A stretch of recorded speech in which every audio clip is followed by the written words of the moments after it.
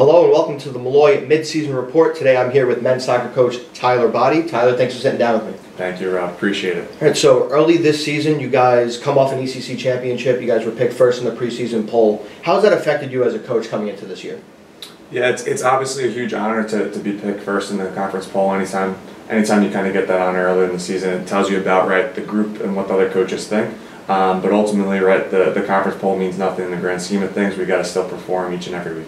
Now you talk about performance. You had 15 players from last season move on, they graduated. Kind of bringing a new group of guys this year. How has your coaching style changed or even stayed the same with the new group of guys? Yeah, obviously we lost some really key pieces from last year's group, but we also returned a strong nucleus of older players that have had a lot of experience, and we've been able to kind of bring in some good pieces that have also kind of fit in well with the team. So you bring in 31 guys and from different backgrounds, different countries, right?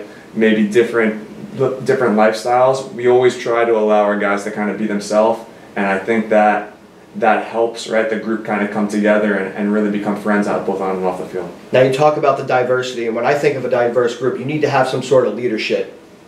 The back line, the midfield, and the attack. Who are some of your leaders out there on the pitch that you guys have really designated like the captain or the leader of those three groups? Of course, yeah. We have guys that both lead by example and also guys that are vocal leaders. Obviously, Orlando's and Browns worn the armband every game for the past 3 years, but also have some older players that have been in the team that have really performed well season over season, right? You're talking about Nicky Conklu in the goal, Dennis Mejia in the goal also, right? Danny Muir and Jonas Jacobson across the back line.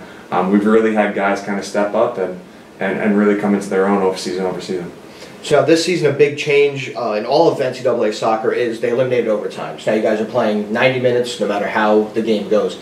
Has your coaching strategy changed or any little adjustments that you would make when you knew you had overtime, or has everything stayed the same?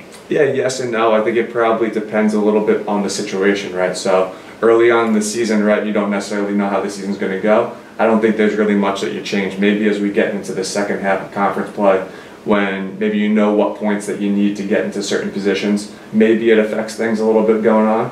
But really, throughout the game, you're not really thinking about it. You're just really playing the game and trying to win as best you can. Now you mentioned you're going into the second half of the season right now, the second half of conference play as well. Let's talk about the first half. You start off with a couple of road games against tough teams. How's the non-conference really prepared you for the conference schedule? Yeah, to play the schedule that we have and to only have 2 losses at this point of the season really tells you a lot about the group, right? The teams that we play and the players that we play against are top quality players from all around the country. And to be getting results week over week, I think is really a testament to the team. So now going into conference play, you're off to a really good start in the first half of the season. The East Coast Conference, really tough conference overall. What have you seen from your team? Has there been a big adjustment as far as team mindset from non-conference to conference play? Yeah, I mean, a couple things that really come to mind for this group, right, is resilient, right? Super duper hardworking, tough to beat has been a key cog in kind of our season so far. And as the guys like to say, they referred to themselves as dogs this season. We want to continue that throughout the rest of the year.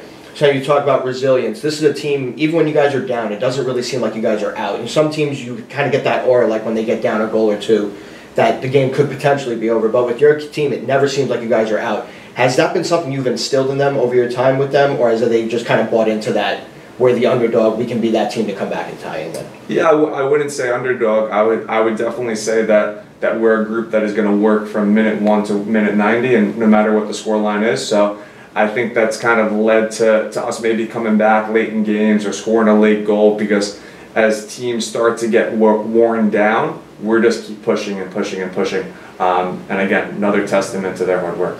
So the first half of the season of conference play, you guys have done very well. Now you turn the page to the second half, a couple of tough opponents coming up. How can you guys continue the success that you've had to make sure that you guys are in the right spot come tournament time?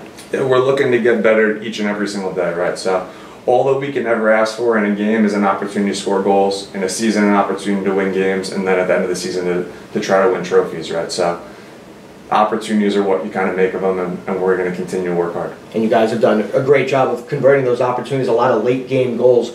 With that specifically, how does it keep the morale up of this team? Like, you know, teams typically, they go feed off of energy off each other. And when you guys score goals in the last 5 minutes of games and really carry it into the next game, how does that affect the team?